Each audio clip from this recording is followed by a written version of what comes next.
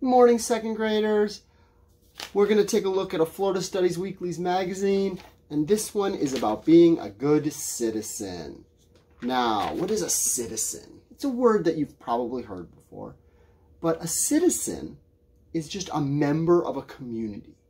You are a citizen in many different communities. I'm a citizen in many different communities. I'm a citizen of our school.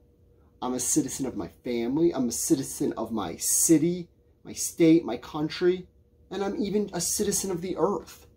And you guys are in many of those same groups. Every one of us is a citizen in many different communities. But here we're talking about being a good citizen. Being a good citizen means being the kind of citizen that other people want to have in their group. So what is it that a good citizen does? Well, they usually help the community. They take care of the community. They make the community better. So I want you to think about the communities that you're in. And are you making those communities better? Or are you making those communities worse? I hope it's better.